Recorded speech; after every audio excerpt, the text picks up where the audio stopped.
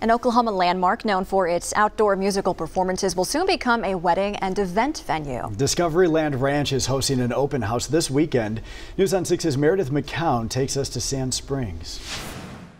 This building will be a place for wedding receptions, indoor ceremonies, and events, bringing new additions to a property filled with old memories. Team of snow white horses. And now, people who visited back in the day will have the chance to make new memories. For more than 30 years, Discoveryland was known for its performances of the musical Oklahoma. Thousands would fill the amphitheater all summer long to watch. It was named the outdoor home for Roger and Hammerstein's Oklahoma. Discoveryland closed in 2014 until 5 years later, Jason and Kayla Shipman decided to bring it back to life. When we got out here, we realized that there was enough left of the infrastructure, the amphitheater and really picnic pavilion, that we could kind of salvage those, and we thought a new event building would